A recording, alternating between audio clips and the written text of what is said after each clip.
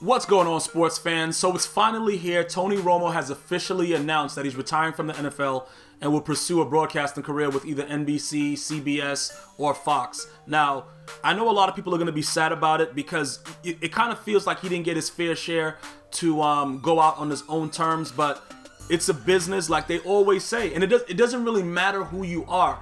And, you know, Jerry Jones, he proved to be one of the most vicious savages out there in the, you know, as an owner right now, because, you know, that whole do right rule thing that he's been talking about for the last couple of weeks, the relationship that he and Tony Romo had was so, it was so bonding that I just really think he didn't want to let him go. And I know that that seems selfish, and I know a lot of Cowboy fans are not going to know how to feel about it, but you do have Dak Prescott, and I do believe that he's the real deal, even though, you know, I'm not a Cowboys fan. I think that he has enough to grow with that offensive line and that running back. And I know there's still those doubters that are like, yo, what if he didn't have the running back in Ezekiel Elliott? What if he didn't have that ferocious offensive line? You could say that about a lot of Super Bowl teams. So I'm not going to go into a F and Y and when situation. All I'm going to say is this. Tony Romo is a very, very fortunate man. And starting back with Bill Parcells, when Bill Parcells didn't want to put him in, I know you guys remember about that, when that whole debacle happened. He did have a decent career, but he's going to be remembered as a guy that was very, very fragile. It is what it is. When even with Seattle, where he botched a fumble for a field goal, everything about this man has been a debacle. I know it seems as if it's like, oh, yo, bro, you know, he did have great seasons. He did. We could talk about that all night, but he never won anything that meant anything to the Cowboys. And I know people are going to say, yeah, Dak Prescott didn't win anything either. He's a rookie. You understand what I'm saying? And he already took a team way further than Tony Romo with, you know, pretty much with a better record, an easier route, and the defense just couldn't hold up is what really happened with Dak Prescott. I think he came back late in that game and proved that he has the it factor.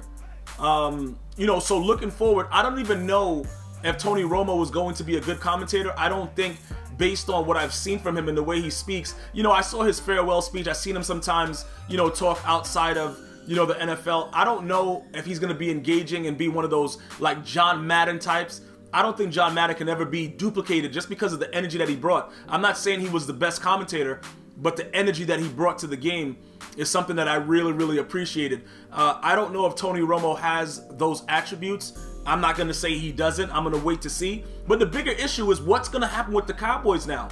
All of this took so long to do. The whole defense walked out. There's no defense for the Cowboys right now. You got a Giants team in the NFC East that's ready to, yo, oh my goodness. Regardless of what you think about Eli Manning, Brandon Marshall and OBJ are going to be nightmares in the NFC East. And the Cowboys already didn't have defense to start off with. Now, you did all this. Jerry Jones did all this to hold on to Tony Romo and to try to get a trade and to do all these other things. And now he walks away from the game. So what did you really get?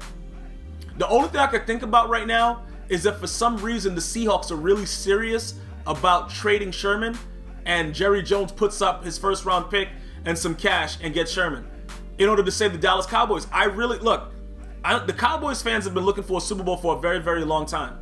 It's not going to happen next year. It's just not. Their defense, it's not going to happen. They already didn't have a decent defense. Now the whole defense walks out. They got to do a lot of things right now.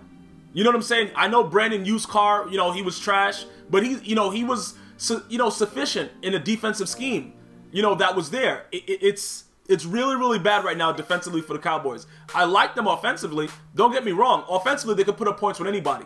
But defensively, I think Jerry Jones has angered a lot of Cowboy fans by holding on to Tony Romo for this long, completely ruining free agency.